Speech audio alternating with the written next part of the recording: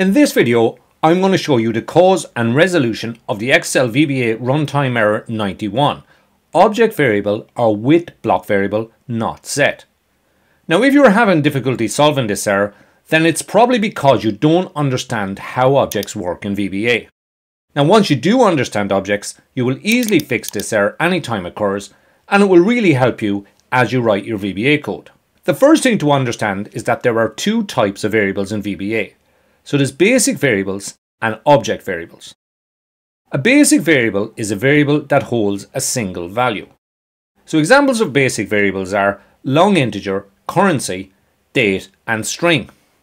When we declare a basic variable type, it is given a default value. For example, the long integer default type is 0. This means that when we declare a long integer using dim, the initial value will be 0 until we change it. We change a variable value by assigning a new value. Now you may have noticed that I used the let keyword here. The let keyword is optional, but it makes things clear when we will look at object variables in a moment. We do three key things with basic variables. We first of all declare them, we then place a value in the variables, and we retrieve values from the variables. So this is important to keep in mind. Now the other type of variables in VBA is an object variable. For example, a worksheet, workbook, chart, collection are all objects. An object variable is then used to reference an object. So in VBA we have two types of objects. We have one that we need to create and ones that we don't. Examples of objects which we don't need to create are essentially the Excel objects such as the workbook, the worksheet, the chart, the range and so on. So VBA automatically creates and manages these objects in memory, and we simply need to reference them. When we declare an object variable, the default value is nothing. Now this is not the same as 0. Nothing means that the object value is not referencing an object. In other words, it is referencing nothing. Obviously, once we have the variable declared, we need to then tell VBA which worksheet we wish to use. And we do this using the set keyword.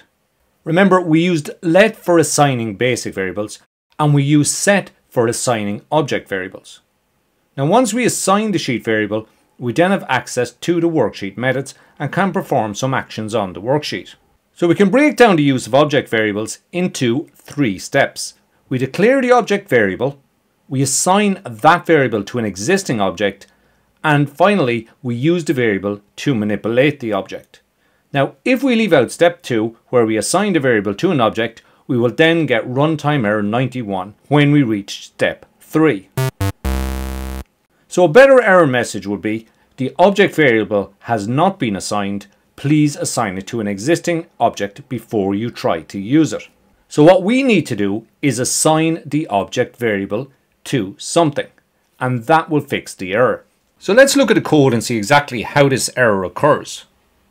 Now I'm going to step through the code, so I'm just going to take down my debug toolbar down here, and we click in the sub, and then we step into. Now you can use F8 if you prefer. And then we're going to look in the watch window, so I just go to view and the watch window. I'll double click just to bring it up on the screen. And now if I double click on sheet and just drag it in here, you can see that the value of sheet is nothing. Now when we step past this line, the value of sheet, now you can see that it's actually a sheet object. So it's got all these different attributes of the worksheet. So pretty much anything we can do in Excel with the sheet, we can do here in VBA. And then we run our next line, which calculates it, and everything is good. So there's no problem there at all. Now if we were to comment out this line and do this all again, we step into the code,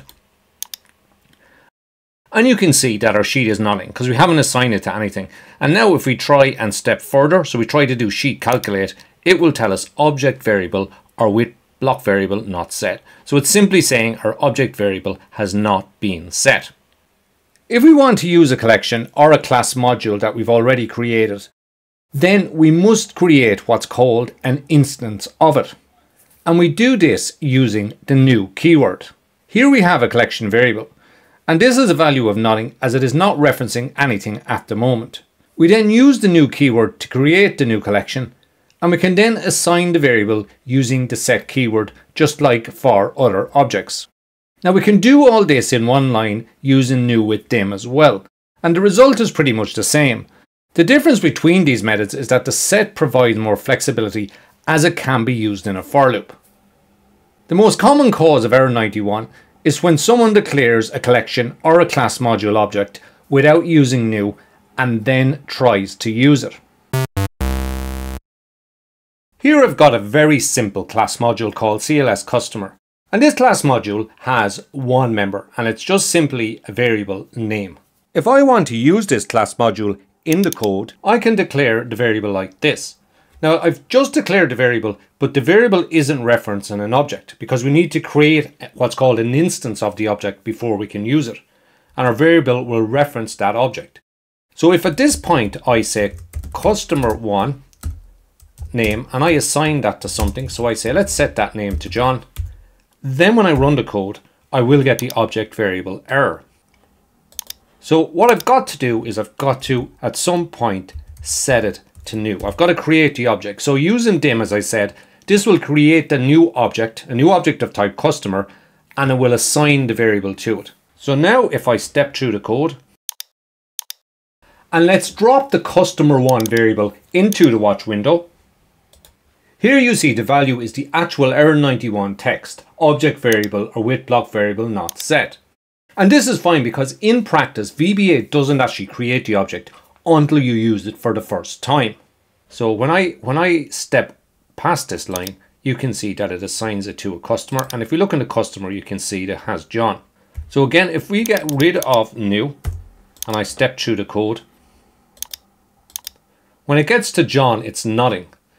So if it's nodding and we try to access it, then that's when we run into our problem. So in simple terms, we can solve this error in two ways. Number one, assign our variable to an Excel object, or number two, assign our variable to a new object.